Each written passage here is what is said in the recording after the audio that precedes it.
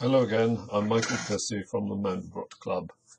Today we're going to have a look at angles in the Zomba. You remember the Zomba, this shape that we've created using lots of rhombi or rhombuses? Good. One of the questions you may ask is how many different shapes are there? You may remember in a previous video I tried to colour in these shapes. I'm going to cheat a little now because on Microsoft Paint there's a little thing called a fill function. So if I can press on a button here, go into there for example, I think I should be able to fill, not quite yet. Let me just pause and see. Right, I've found out how to do it. I press a little bucket up here. Okay, now what we're going to do is to look at different shapes. So I will fill in certain rhombi and we'll have a little think about what these shapes are. So let's start with, shall we say, my favorite color, red. So I know, for example, that wasn't correct. I do beg your pardon. Let's start again. Let's go back a bit. I want red here, so let's see if this works now. We'll go to fill, and I think that should go red. That's it. Okay. That's one size. Let's choose now green for another one. My next favorite color. So we have green here. That's another shape and size of rhombus. Let's choose a third one, a blue one, that one there. Let's choose a yellow one, that one there. And indeed, finally, let's have a purple one perhaps for that one there. I think there aren't any more shapes than those 5. So what we're going to do is we're going to have a look at the angles and see whether in fact some of those shapes are the same. So we're going to get on with some angles of the rhombi or the rhombuses in this Zomba. Right, we'll look at the angles around the center. So first of all, let's choose a pencil with which to work. We will choose that pencil and we will choose, shall we say, a dark red color here.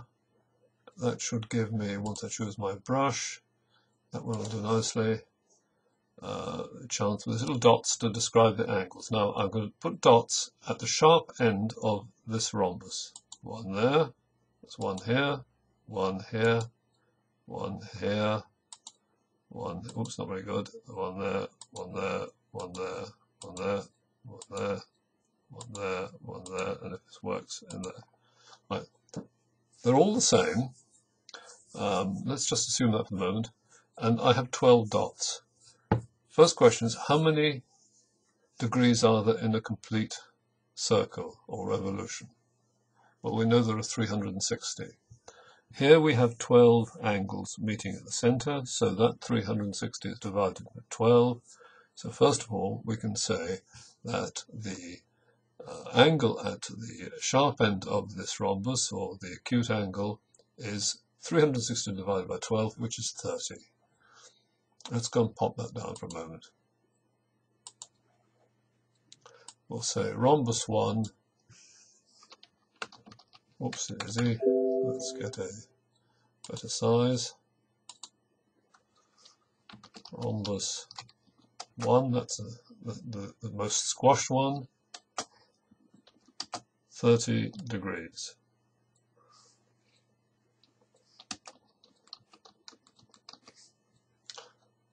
Now, if you remember from the little video on rhombuses, we said one of the characteristics was that the opposite angles are equal.